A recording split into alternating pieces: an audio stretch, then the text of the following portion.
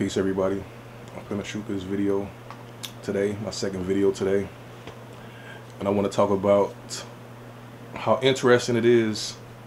For the last 200 years we always had a person who came to us to teach us who we are. I read this book about Booker T. Washington called Up From Slavery. He always talked about how every other day a different man came talking about he had the calling from God to teach the people, to lead the people. This has never failed. But I came to the conclusion, these particular people who come to teach black people who they are, what if they're designed to just do that? They keep us confused. Because if you think about all the different identities we allegedly have, we're from Africa, we're from Morocco, Spain, we're from America, we're American Indians, we're from the tribe of Shabazz, we're from another planet, Planet X, and nobody can tell you right now who they are, because the people who we thrive to strive to become, the Caucasians, have successfully destroyed our identity. But none of that even really matter, because in the Bible, the book of Exodus, Moses asked God, he say, "Who are you? What is your name?" God answered him, "I am that I am." So therefore, you are who you are. You can never not be who you are. You could think you're something else. You could think you're this. A dog could think it's a cat. A lion can think it's a dog, but it's always going to be a lion. So you always will be who you are. That'll never change. You shouldn't focus on what the people did in the past. You should focus on what you're going to do right now. Our ancestors built cities, civilizations. They were mathematicians, they were engineers, architects, they were musicians, poets, doctors. So all you got to do is practice those qualities. They were governors, kings, politicians, lawyers. If you was to just practice the things that your ancestors did, you will be who you are. You will become who you are. But the biggest business, one of the most profitable businesses, is discussing the origins of the Negro. Phrenology, the Negroid cranium, the Caucasoid cranium. The Negroids came from here. Everybody in the world is discussing the Negroid and where the Negroid came from. And everybody on the world is watching the Negroid play sports, play music. The Negroid, the so-called Negroid, Negro is the center of the world. But we're in confusion, worrying about the Geechee, Harriet Tubman, Denmark VC, worrying about Nat Turner and what they did and how they failed. People should worry about what you're doing now. What are you learning now? What are you achieving right now? And how would that get you out this hole that we're in? How would that get us collectively out of this hole? What I found about the so-called conscious community, the black conscious community, they get accustomed and comfortable with going to a room and listening to a person talk about what they should do, what they need to do, and what they're going to do. Because once you think about what you're going to do, people will say, okay, when are we going to do it? You keep people in suspense and hope. And also, you know that the people are too afraid to do the things that we need to do because they fear the retaliation and the destruction. So they're not going to do. And they hope you never say we're going to do. A time and a date when we get together to do the things that need to be done. They're not going to do it. So they're accustomed talking about listening to a man discuss politics and spirituality, whatever. He always has a huge audience charging him at the door to listen to him talk about what needs to be done. And it's been going on for centuries, literally. And I'm going to talk about two particular quotes from two people that we used to watch growing up. One is from Imam W. Dean Muhammad, Warwick Dean Muhammad. The other is from Minister Louis Farrakhan, who were both descendants of the Nation of Islam under the Most Honorable Elijah Muhammad.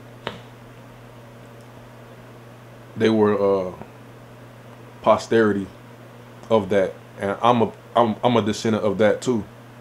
So Minister Louis Farrakhan said, whoever prescribes the diameter of your thinking controls the circumference of your actions. Plain right there. They're prescribing our thinking, our history, our culture, behavior, and they're determining how far you're going to go and what you're going to do, how you're going to do it, and when you're going to be destroyed, how you're going to be destroyed. They got the cages set up for you, the cemetery set up for you, the asylums. They got everything set up for you because they prescribed the diameter of your thinking, the straight nothing. The other one was more important than that, more impressive than that I heard from Warid Muhammad. He said that when we're born into this world, we're born into a state of triple darkness. He said the first darkness is the society, the status quo, the things that we learn on the surface. He said that's the first darkness. He said the second darkness is when you realize all of that is false. You come across consciousness and think you know the truth. That's the second darkness. He claimed the second darkness was the teaching of the most honorable Elijah Muhammad. Really, he said that's the third darkness because he say the womb is the first darkness. But I say the first darkness is when you come out the womb and you're born into this society, this philosophy, this worldview, so-called white supremacy. That's the first darkness. The second darkness is when you come out of that and think you know the truth. You're introduced to a philosopher that we just talked about. You go to the room, hear this dude talk, or you join an organization and you follow them. The Rastafari talking about we're from Ethiopia, you know, go back to Africa movement. The 5%ers talking about we're gods. Like all of these conflicting philosophies to try to determine who we are. That's the second darkness. The third darkness, in my opinion, is when you leave that, you realize that is fake. If you thought you was a god, you thought you was a Moor, you thought you was a Rastafarian, whatever you thought you was after you left the first darkness, you join something else. Or you become a rogue and start researching everything. And that's the third darkness. And once you go to those 3 stages of darkness and come out of it, that's when you start getting the truth. So another philosophy I came about that derived from what Warid Muhammad said about the triple darkness. Each stage of darkness has a triple darkness. So if there's 3 stages of darkness that we're born into, there's really 9 stages. You have to go through 3 stages of darkness just to get out the first darkness. The second darkness has 3 stages, and the third darkness has 3 stages. So there's 9 stages of darkness before you come to the light, the truth of what this world really is. And I would just make it really simple. You gotta think everything is fake and false.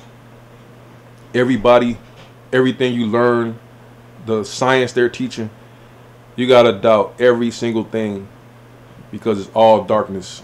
It's all false. And once you realize and doubt every single thing, you come across something that's undeniable.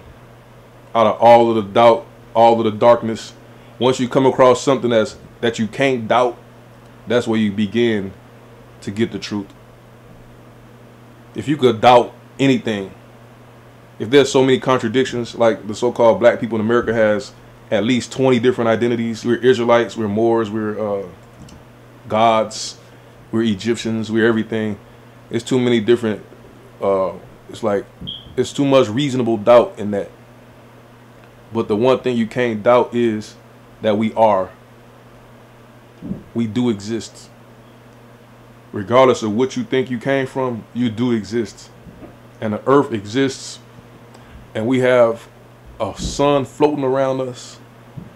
We have water coming down from heaven into the earth, the lightning coming down. All of these things are undeniable, and they are based on objective reality, empirical reality. It's not based on theory and mythology. We don't know if anything they ever taught us is even true because we don't have the ability to time travel, and these people control all of the information that's distributed in the United States and probably the whole world. The only thing that they can't control is what's written in stone. They can't really erase the documents that our ancestors left us. But we don't have the ability right now to translate it because we're too busy thinking we're this and that, and not looking at the actual artifacts that our people left and try to decipher them. The furthest your average philosopher can go with the Olmecs is there's giant heads in Mexico. They never went down there to figure out why there's giant heads, who made the heads, what do they mean, nothing. They only go off what they can Google search or go to a library and read. They don't go to the pyramids in Mexico and decipher the writings and the artwork, the pictographs, the bas reliefs, none of that, to figure out exactly what they said. The people who lived in that time, you're only repeating what the so-called white man is telling you. And that's lazy. We have actual objects that exist all over this planet depicting us in positions of authority and power. And we are. So therefore, we could see ourselves in these drawings that our ancestors left. And that's where you begin. If you want to actually go on that route of figuring out who you are, or you could just figure out what you're going to do henceforth to really accomplish your particular desires or mission or a purpose of life in this world. And then you could go to my website, enigma.com, and purchase all of my books and t-shirts, particularly the people who voted for Biden. You gave him a presidency for absolutely nothing in return.